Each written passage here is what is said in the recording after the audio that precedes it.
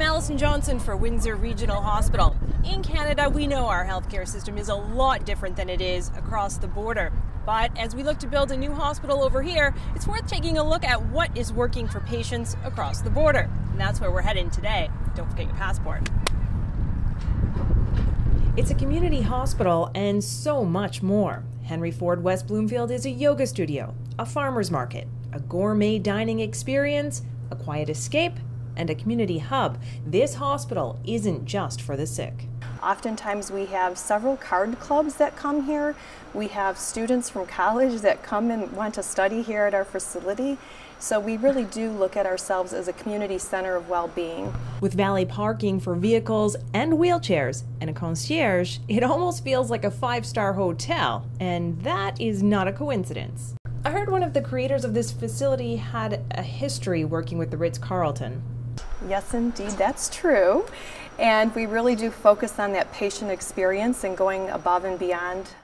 Patients are treated like valued guests here. They can choose from rooms with a view of the pond or the 3,000 plant atrium. Actually, when people walk into the rooms, they are so relieved, I think, by coming here. They're a private room and actually very secluded. And in our design, they actually consider like sound.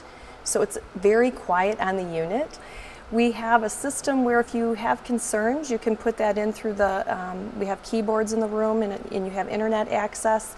Either the manager or concierge will respond.